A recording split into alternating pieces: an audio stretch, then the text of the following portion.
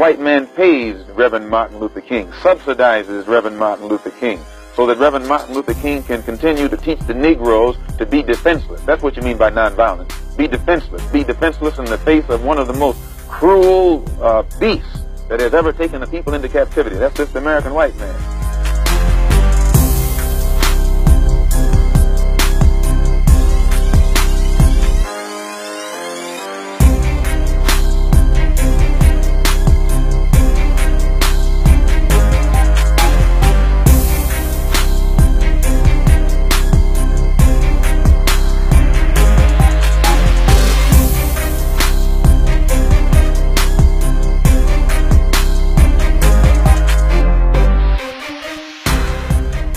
Malcolm X did serve a role. I think he played a role in pointing out the problem, calling attention to it, but his great problem was an inability to emerge with a solution.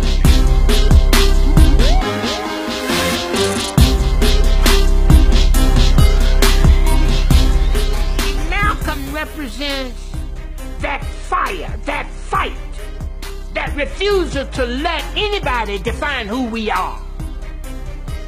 King represents our desire to get along with everybody, including whites.